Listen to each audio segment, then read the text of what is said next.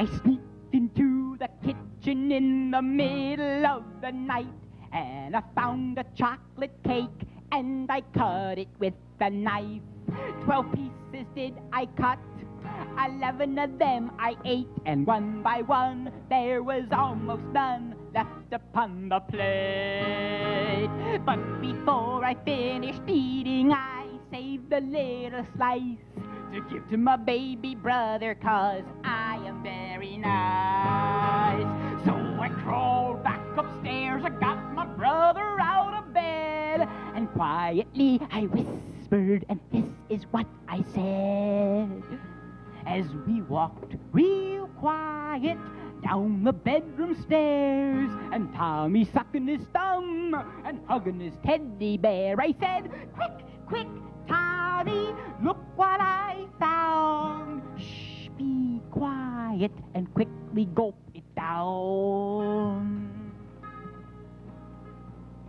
Just then we heard a thump, and the clumpity-clump-and-clump. Oh, we knew it was our mommy, and in the darkness we all bumped. Then the lights came on, and we heard her say, "Blah, blah, blah, blah," in her special blah, blah way. Song only a mother could love. "Who finished up the cake? Who's the rotten kid?" And since Tommy had the last piece, I said, "He did." She looked at him and saw that his face was full of crumbs, and chocolate-covered icing was on his nose and on his thumbs. I went back upstairs as my mother yelled some more, "Blah, blah, blah, blah," just like before. But I knew it wasn't right. Tom was just a kid. So I told her that the cake was eaten by my Uncle Sid.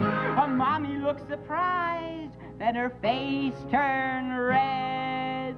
And I bet you know exactly what she said. Everybody, come on with me. Blah,